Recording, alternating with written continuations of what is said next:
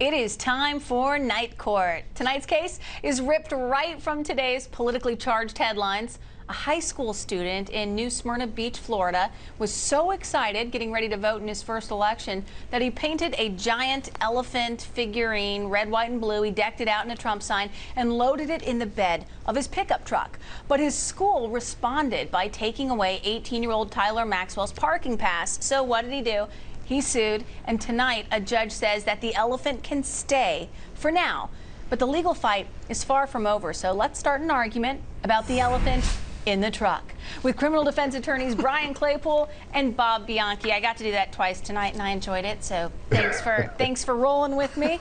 All right, let's start with the case that this student makes, and I want to play a soundbite from the student's attorney. Here is Exhibit A. The question is, should a student have to give up his free speech rights when he drives onto school property? And the answer to that is no, and the school just needs to realize that. So they say it's a freedom of speech case. Brian, make your case. Well, yeah, hey, Kristen, good seeing you. As much as my daughter and I love elephants, they're our favorite when we go to the LA Zoo. Unfortunately, we're going to have to send this elephant out of the school parking lot and back into the wilderness for the following reasons.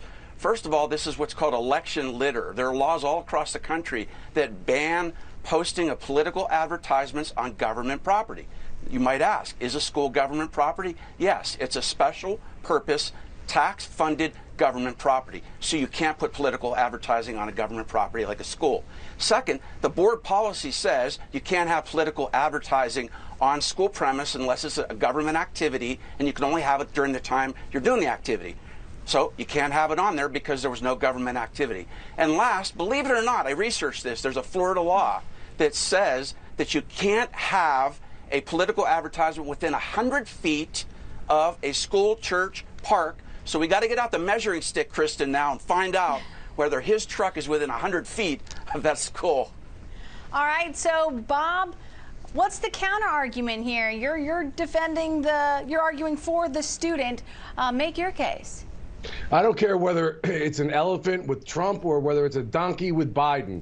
The fact of the matter is, Tinker versus Des Moines, United States Supreme Court decision all the way back to 1969 indicated that students' rights to the First Amendment don't end at the gate of the school. And these are some of the most cherished and protected amendment that we have. It's called the First Amendment, and it's #1 for a reason, because it was that important to allow people to have political discourse. And essentially that decision said that they cannot chill any of those things unless there is some substantial danger, essentially, to the school. And then that was interpreted in 2004 in the 11th Circuit, where Florida is, where it says, and I quote, "The mere theoretical possibility of discord, or simply because it gives rise to some slight unease or overlooked disruption, is not enough. There must be a real and actual threat, substantial threat of disorder, as opposed to the mere possibility of one." So I say, to Brian's point, my good friend, that state law gets struck down. I love the arguments. Got to cut you off there. The student wins points for creativity.